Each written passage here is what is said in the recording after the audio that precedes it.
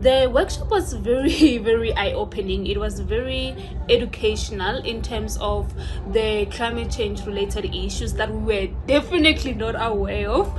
So we got to learn a lot. We get to learn a lot about the changes of the environment that we never were aware of, that we didn't even pay attention to, and how our activities or our everyday actions, our everyday activities actually contribute towards these changes of the environment that we never really think of, like the nature of our water resources, the plants that were there back in the days, and what is actually happening right now, what we left with right now. If we continue like this, we're gonna be left with nothing, which is actually very scary to think of how we're going to survive going forward, to think if there's gonna be a life or there's gonna be a planet for our next generation to live in if we continue the way that we live.